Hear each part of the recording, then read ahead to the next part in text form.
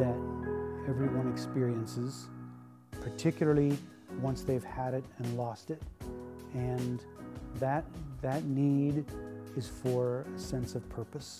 Even the unhappiest of soldiers and sailors have a purpose. They have a mission. Even if they don't agree with that particular mission on that particular day, they have it, and they know that the people around them have it, and that the people around them will care for them. When you leave the service, you leave much of that behind. The sense of purpose, you may or may not get a job that provides that. You may or may not join a club that provides that, but it's just not the same. That sense, that drive to serve a common purpose just isn't there anymore.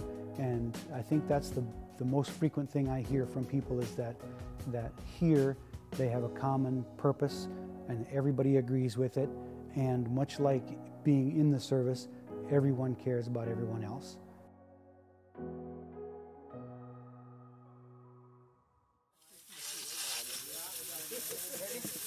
So red. Should we just move 5 and 10? My transition was a little rough.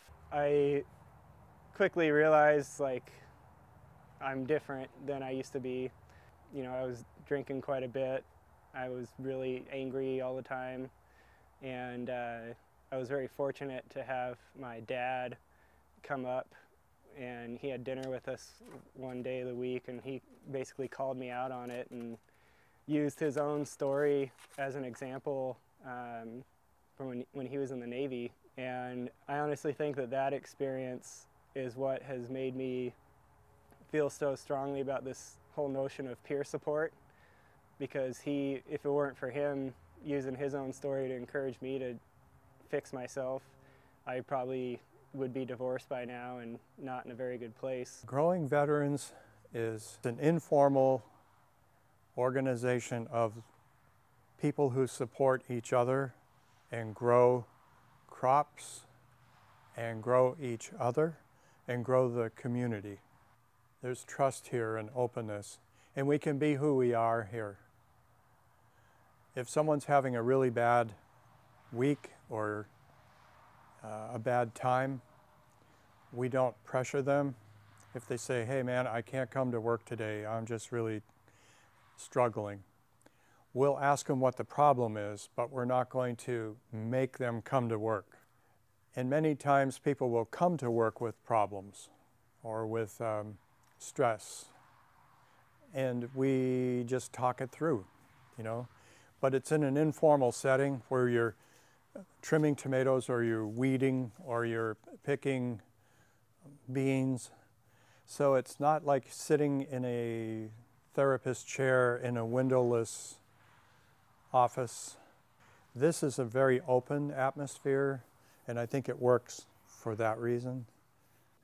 It's hard. You've left your tribe behind, you know. You've worked closely with all your brothers and sisters for a long period of time, you know, especially for the people that have been on deployments or have had, you know, an extended, you know, career in the military, and then you get out in the civilian world and all of a sudden you're an individual.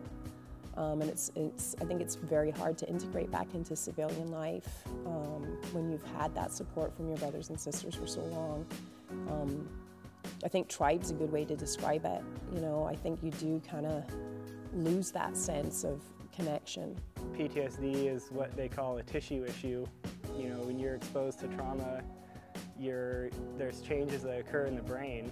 You're trained to end life, and now you're producing life. I mean, you realize very easily that these plants are alive, and you're using the product of their creation to sustain your own life. Or, one of my favorite things to do is grow a nice big tomato and give it to someone.